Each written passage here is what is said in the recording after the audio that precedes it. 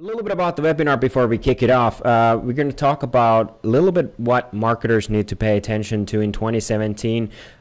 We talk about the marketing and sales alignment. That's a hot topic at the moment. We cover some of the bases, why it's happening and why it's important. And then we cover a little bit of the basis of account-based marketing and what that means for us marketers and sales.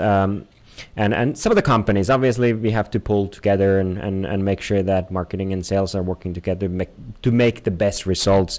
But before we get into the hot topics, I want to kind of hear your story, Mary. You want to tell a little bit about what you do in everyday life and kind of what's your role and who are you?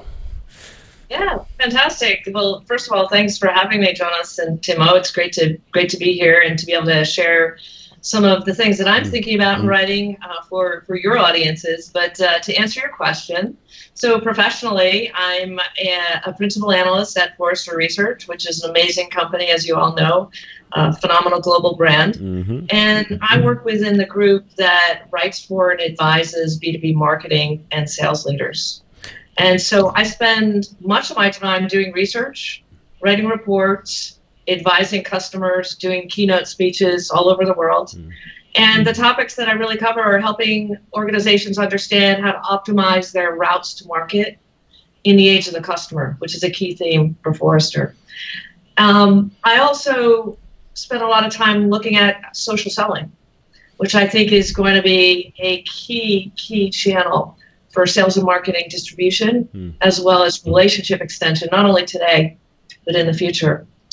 And then marketing and sales alignment, I call that the topic that just keeps on giving. We've been writing about it for years. Actually, I Google searched sales and marketing relationships, and I came out with 98 million topics. Oh, wow. Articles like ending the war between sales and marketing, what to do when your sales and marketing relationship sours, and so on and so on. So it's a topic that keeps on giving, but it's so timely now. And I also spent a lot of time doing research on millennials. So I just published a report that focuses on millennial B2B buyers. And as you probably know and your audience knows, millennials are going to be about 50% of the global workforce by 2020. And much of the conversation about millennials has really centered on how do we recruit, retain, inspire, have yoga classes, raise the mood elevator, keep millennials happy so they want to come work at our firm.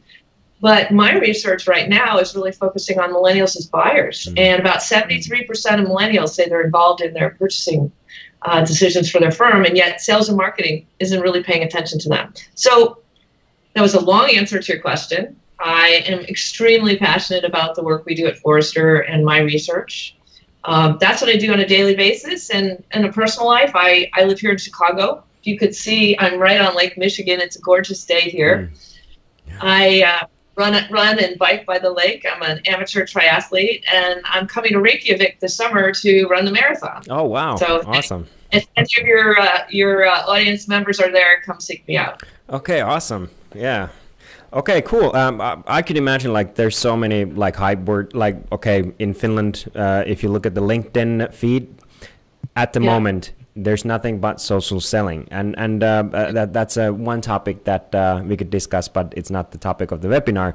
But I think that's a very interesting point of view that the millennials are actually the buyers. They becoming in a few years they're gonna make a lot of the shots, and they have very different view of the world than some of the I'm sorry, but the elderly decision makers who are in power right now. So that's definitely I could imagine you have quite a powerful position in the B2B marketing field, and as an expert and as a thought leader. I'm sure that there's so much wisdom right there that we could like to just like squeeze out of you. So hopefully we can do a good job with that. But let me ask you a question. Why B2B marketing and sales? What got you hooked on that? Yeah, well, if some of your audience members take a look at my LinkedIn background, you'll see that this is probably my third or fourth career. So I'm a Gemini. I constantly have to be stimulated, and I like intellectual curiosity. But I have an immense passion for everything sales and marketing. Really, I love it, and I think sales I got into sales later in my career. It was the second career, and I started out as inside sales. And I've done every role within the sales organization, from inside sales to chief commercial officer, chief revenue officer, pretty much everything in between. And so I just think sales is an amazing profession if you are intellectually curious, self-directed, driven, ambitious. And I think the same about marketing. If you're, analytical and tech savvy and highly collaborative and creative, that there aren't better fields to be in. And so I just have a personal passion for it. And I also think that we're at a really unique intersection point in time. And there's three kind of legs of the stool that I think of. It's, this buyer who is becoming so astute, self-directed, independent, and demanding, quite frankly. And that's even going to change further as millennials get more and more involved into the decision-making process. And then you have the maturation of all these tools and technologies that maybe 5 years ago or 7 years ago just only offered a promise. But now, whether it's predictive or AI or other types of tools that are out there, this is phenomenal ability to do collaboration and personalization and have deeper understanding of your buyers. And then from a more pragmatic side, there's just this constant drumbeat of having to do more with less, right? Driving more and more revenues. When you're in sales, your quotas don't go down every year, they go up. And CEOs and CFOs are smart now, and they know that with all the tools and technologies that are out there, you can start to do more with less. So there's a constant pressure on sales and marketing. And so I just love working with these leaders and helping them figure out how to do what they do better in ways that are going to resonate more for buyers and bring commercial rewards to their organizations. Yeah, I think you're absolutely right, and that's some things that I enjoy as well. I'm a naturally curious guy as well, and I feel like marketing is an animal that its behavior can be changed like overnight. Somebody comes up with something new, they figure out how to push the buttons as in copy or images or something, some way, technology, but whatever, and then suddenly everybody's following. So the game changes completely within a night. And then the sales again, I think there's tremendous power in that. And I like the Grant Cardone. He says you either sell or you be sold. And that's kind of like the truth, that we kind of pass sales in this sort of concept of or pushing information or trying to people to do something. Okay, that's right, but there's so many psychological elements within it, and it's like exchange of values. I'm trying to pursue my values over your values. I'm trying to tell you why they're better than yours, and it's kind of like this sort of continuous battle. And I think the human psychology element in that is very, very interesting. And I think sales is one thing that if you master sales, you master the globe. You can truly have tremendous power over if you can influence people to do what you want. And I think that's the way sales should be looked at. Not in the evil way, not the Dr. Evil spokesperson here, but you get the point. It's super interesting. And now, you mentioned field changing. Customers are getting more demanding. They have the tools to seek information. What are some of the things that buyers want to hear from sellers? You've done a lot of research on how they behave, how they seek information, and how they, just like you said, demand salespeople for change. What do they want? Well, buyers don't want to be told what they already know. So that's the first thing, right? So today's buyers are oftentimes they're starting with search. They're going to social sites to view client references. They're downloading white papers. They're looking at, competitors and how they stack up against each other. And so at Forrester, we really look at the buyer life cycle, the buyer journey. And that early phase is, they want to go and take a self-directed approach.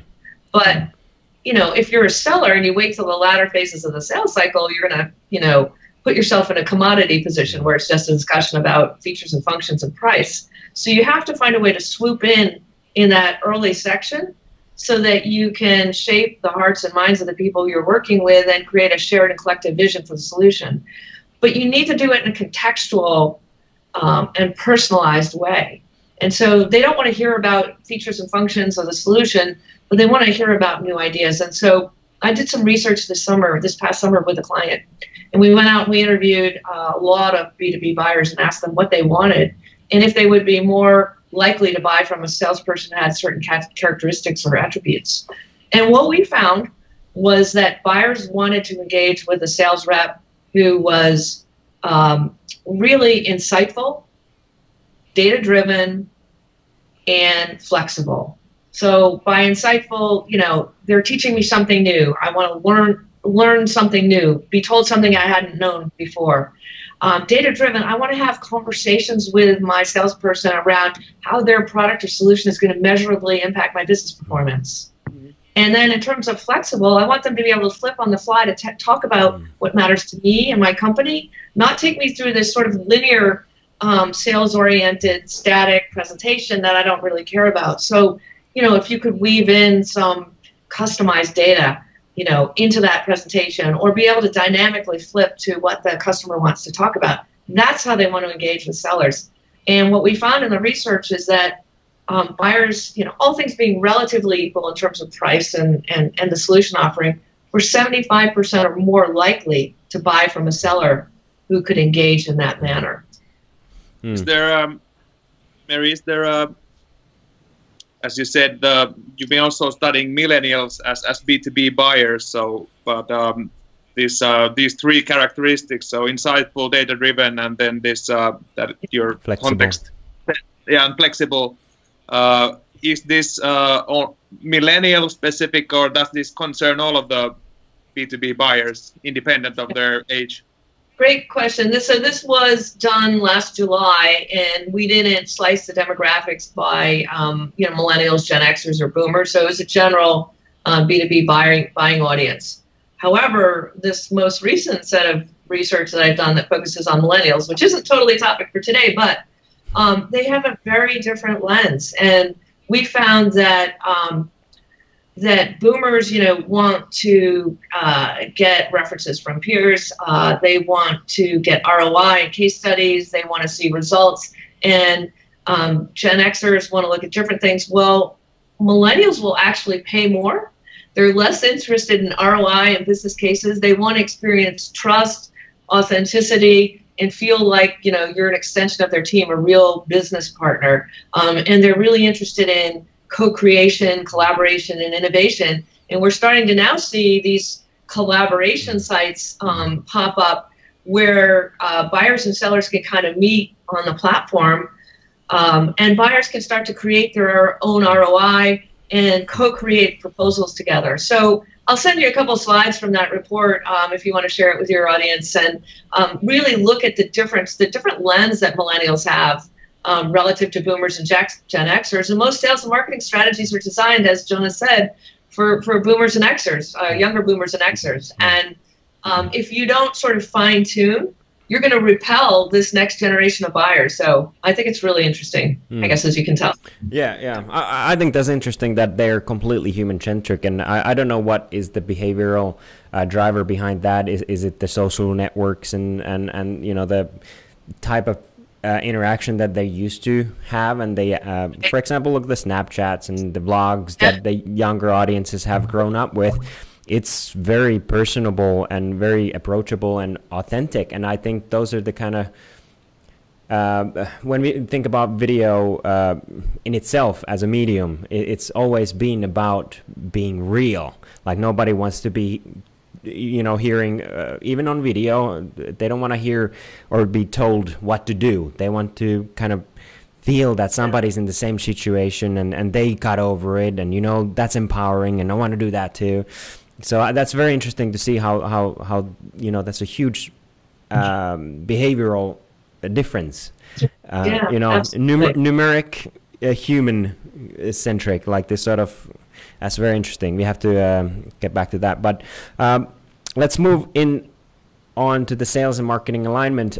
We know now what the buyers want and how they behave, and they go online and they look for information. They want to do it individually and personally, and then when they're ready, they'll move in, and they let us know when it's okay to move towards them. But what And why is the marketing and sales alignment needing our attention at the moment? Like, how does that help us be successful in the future? Yeah, it's a great question. And so I think, we've been talking about it for many, many years, but I think it's more crucial now. And, in the past, I thought that marketing and sales alignment was more of a CEO-driven initiative. And now I feel like the buyer is really mandating it, as you can tell from some of my research.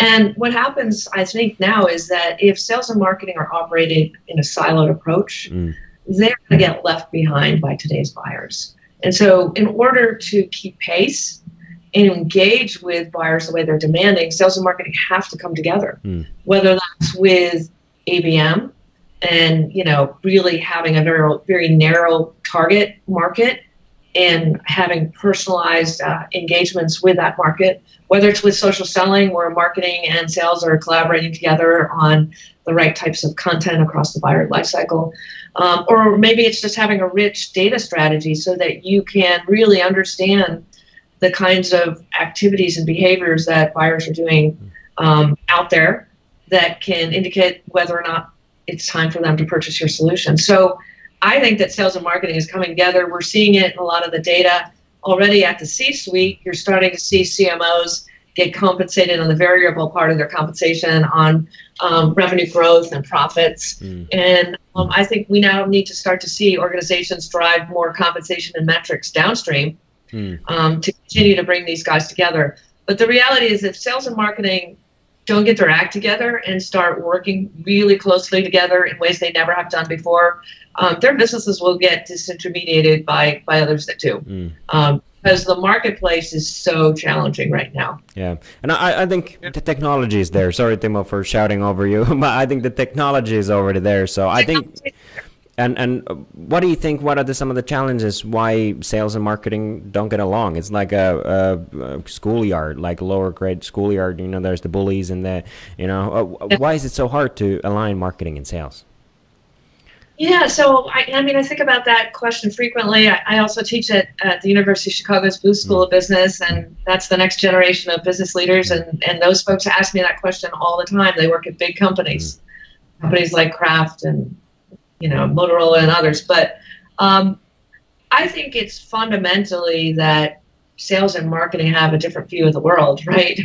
They have different DNA. There's just a different personality makeup. Salespeople, in my experience, and I apologize for generalizing because not everyone is like this, but, are high risk, high reward, people that are willing to take risks, both in their personal lives and their business. Marketers like more predictability in the work environment. Sales is okay with big swings in income, and marketing wants more of sort of a predictable, engagement. I've having been in sales, I've made tons and tons of money in unique years, and then I've been fired 3 or 4 times, and that's par for the course, right? Because the average lifespan of a chief revenue officer is 18, 24 months. And you just negotiate a great parachute, and then you go off to Mexico and hang out in margaritas, right? It's just the way it is. You have to accept it. But that's not for everybody. And so I do think that there's a real difference in how we view the world. But I'm starting to see innovative organizations like people in marketing start to go into sales, and see people in sales go into marketing. And I think, as the selling role changes over time, some of the skills that are required to be a strong marketer are going to be required to be a great seller. Some of those micro marketing skills and the ability to do analytics and to understand technologies, sellers are going to, in the future and also today, need to be able to start to include those skills into their overall profiles. Mary, just referring to something that you said before about this, that some of the CMO compensation has been tied to some of the downstream funnel metrics. Yeah. That's I think completely new idea still in Finland, at least. On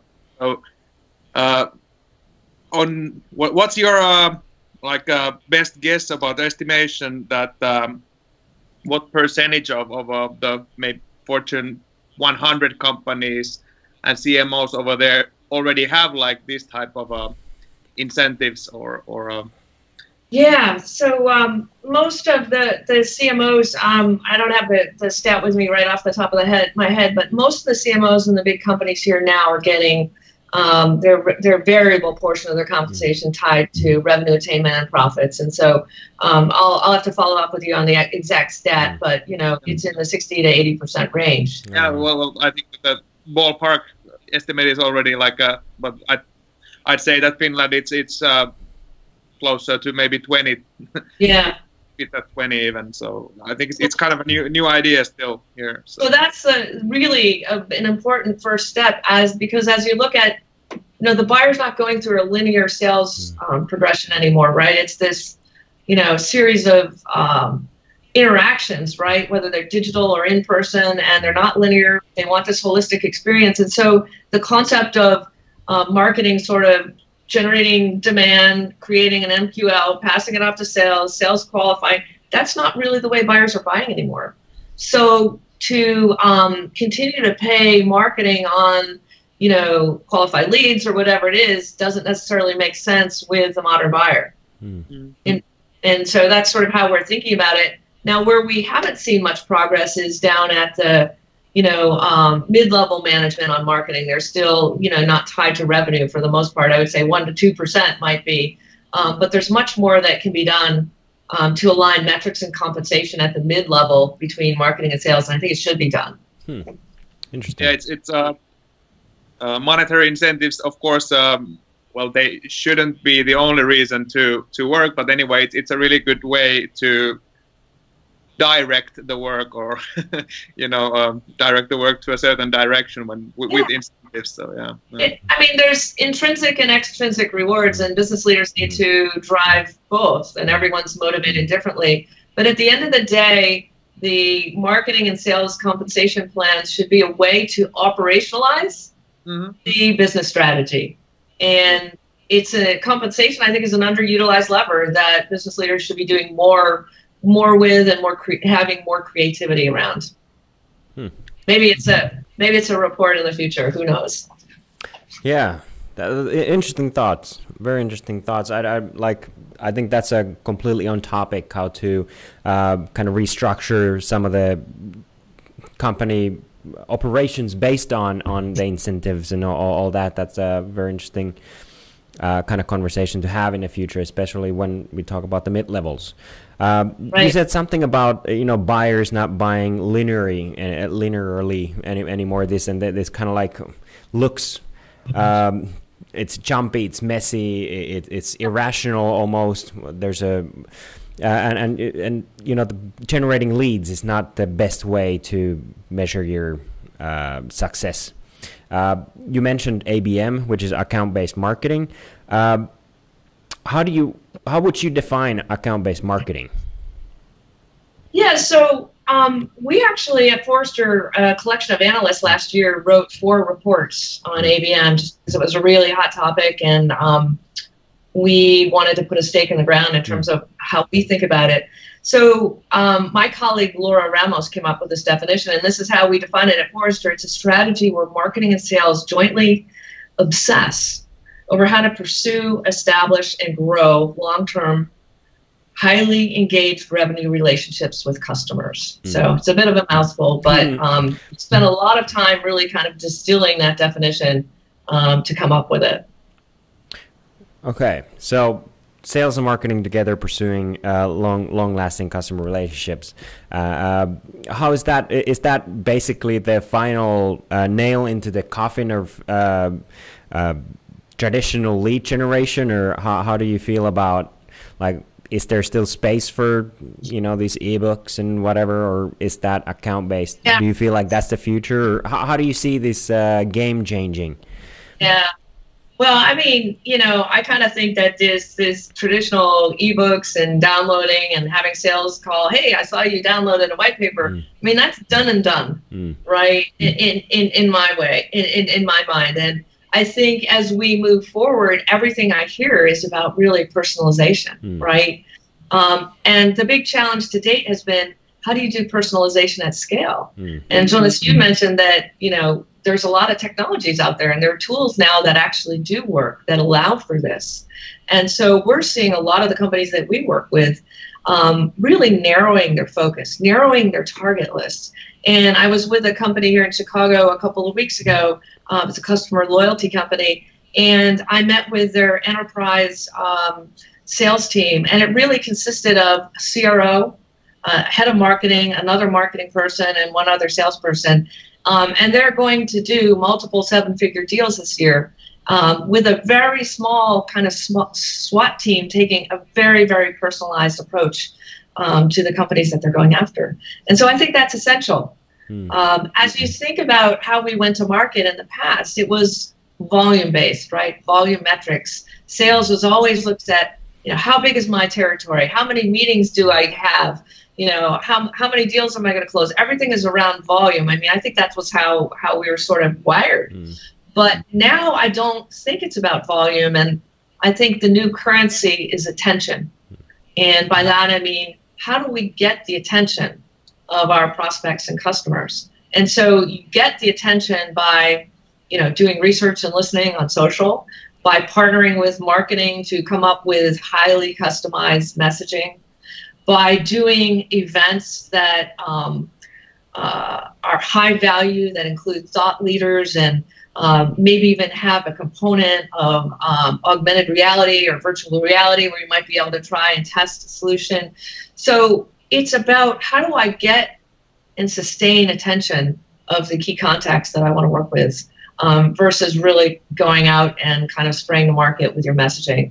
I think that's the way of the future, and we're already seeing innovative companies operate that way here in the States.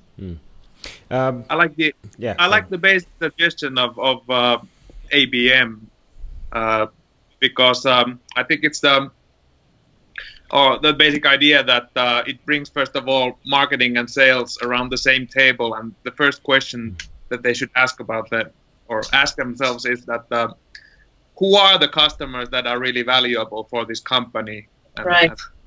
At the very end game, so and in the revenue and of course profitability way as well, and then asking that question together, which brings a lot of focus. So it's as you said, it's not the spray and pray and volumes thing, but rather than focusing on something first, and after that the second question to ask is then what and where and when can we do something together so that we can bring in these customers, or communicate to these customers in a way that we are providing value and creating long-term relationships. So I think it's I think ABM for myself has been the first time when I have started thinking about selling and marketing this way. So I think that's the reason why I'm so enthusiastic about this. Yeah, me too. Yeah, I would be interested to kind of hearing if you have any good cases to mention, like who's done it right. Like you said, these are kind of like micro efforts. I could see like a salesperson activating his LinkedIn profile, starting write articles, and then marketing takes that article and sponsors it so that the right people see it, like these sort of micro events, collaboration. But do you have any good cases that we could go and see online? Who's doing it right? Yeah, so there's a company based in Chicago. It's called CleverSafe, and I'm friendly with the CEO. His name is Chris Gladwin, and he comes to speak at my class, and he really demonstrates sort of the concept of not only marketing and sales alignment, but how powerful it is when you understand every activity that your prospects and customers are having, every interaction with you, whether it's on the website, whether it's on mobile, whether it's with sales, whether it's with marketing. And so his company, CleverSafe, is a cloud-based data storage company. And when they were starting up in, several years ago in the earlier days, companies were very skeptical about storage in the cloud, and particularly companies like FinServ and others where, there's highly sensitive information. And so Chris's company had a very, very narrow target market at that time. And because of that, I think he was forced to really bring sales and marketing together at a time when no one else was doing it, and to really understand every type of interaction that was happening from, their behavior, their IP addresses, and so on and so forth. And he did an amazing job. And, sales and marketing would sit next to each other. They'd go out to lunch. I asked him, how did you do it? He said, I would never hire sales and marketing leaders that weren't, fully committed to working collaboratively. And it was essential because they couldn't burn through their territory. There was nowhere else to go to. They had a finite territory. Well, last year, the company got picked up and acquired by IBM for over $1 billion. Nice. So, check out CleverSafe. They're now part of the IBM portfolio. And I'm sure if you Google Chris Gladwin, you'll see the next company that he's working on. That sounds a lot of. I met Frank Cooper, who wrote the Lean Entrepreneur book with Eric Ries, and he talks about the problem team and the solution team, and it sounds a lot like the ABM could take learning from that and just kind of like putting sales and marketing together and figure out what are some of the challenges that we face on field every day, list them out, and then have a separate team with marketing and sales and possibly some other leadership positions figure out how to fix that. How can we approach the right people? What can we do together to get their attention? How do we keep the attention? How do we get them move forward in the funnel by customizing and personalizing our messaging and all that? That's a very interesting thought. Because even when we speak, we talk about marketing and sales as a separate, it silos them unconsciously, even when we talk about it. So that's kind of already putting sticks into the wheel. I don't know what the saying in English is, but you get the point that, it makes a rough road. What would be kind of last advice for some of the companies, where to start? Is it like starting to common lunches, or is there other ways of building that relationship and kind of breaking the silos and start talking about we instead of you and I? Yeah, I think there's lots of ways. I mean, I think the first thing is the acknowledgement that across the board at the company, from the executive level all the way down, that a status quo approach to going to market isn't going to work in this environment. So you have to recognize and acknowledge that and accept it. And then once you've accepted it, it's time to embrace new constructs, new ways of organizing. Maybe inside sales or the remote sellers or digital sellers should report to marketing instead of sales, right? Think about creative ways to pay marketing and sales so that they are more aligned. And certainly, the team building activities, and having marketing and sales sit close together if you're actually working in a site location. Those are the kinds of things that are obvious. But what I like to think about is all of that is still somewhat theoretical. And, having been in seat, I'm always thinking about, the operational piece of it. And I think the best way to really bring marketing and sales together is to pick an initiative that matters for the company, that would have significant impact from a revenue standpoint, that also creates a better experience for the buyer. And pick that initiative and do a pilot group and start working in on it and bring marketing and sales together on behalf of the buyer to generate more revenue for the customer. And then that takes it from a theoretical academic discussion to, hey, shit, we just closed $1 million deal, which really is the best way to bring everybody together when, you're celebrating wins and doing great things for customers. So, some of those initiatives I've highlighted, I think ABM is a great one. So, you pick a small group or a territory or region and, pick 3 to 5 accounts and do a pilot. Or maybe you do the same thing with social selling. Or maybe you find some other initiative that makes sense for your business, but wrap it around the buyer, the customer, and revenue attainment. And I think that makes it real and exciting. Awesome. Good advice. To close off, do you have, Timo, any questions? Anything come to mind? Actually, I had one that popped in my mind in the very beginning, because you thought about you were studying millennials as B2B buyers. So what has been, or what are some of the most surprising differences that you have found when you have been studying millennials as opposed to Gen Xers or baby boomers?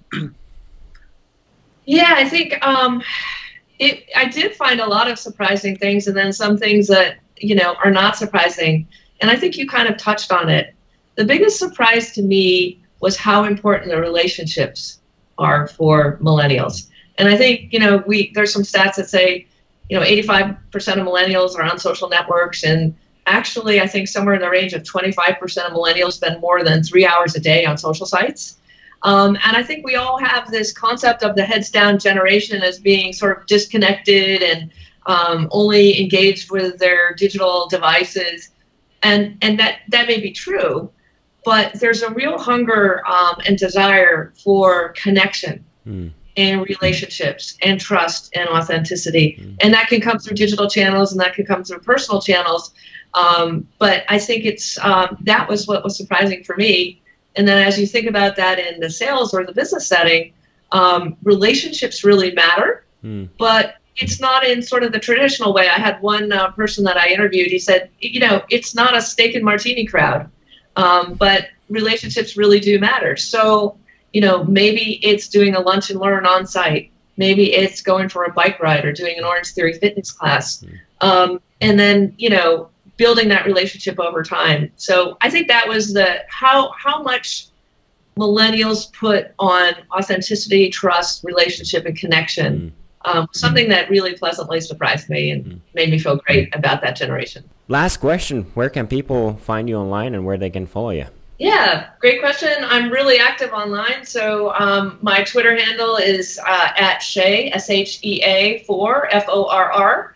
And I'm on LinkedIn. I'm very available. I'm posting active all the time. And my Forrester email is mshea@forrester.com. Awesome. Go and follow and give some thumbs up and retweets and shares and all that. I thank you. It's been super cool to have you here and a lot of good insights. And what I'm gonna take away is one that you said. Sometimes the tip of the iceberg is just the tip of the iceberg. There you go. And with that, I will say good night. Bye, or guys. Good evening or good day. Have a great All right. Thank you. Great to see you. Yep. Bye-bye. Bye-bye.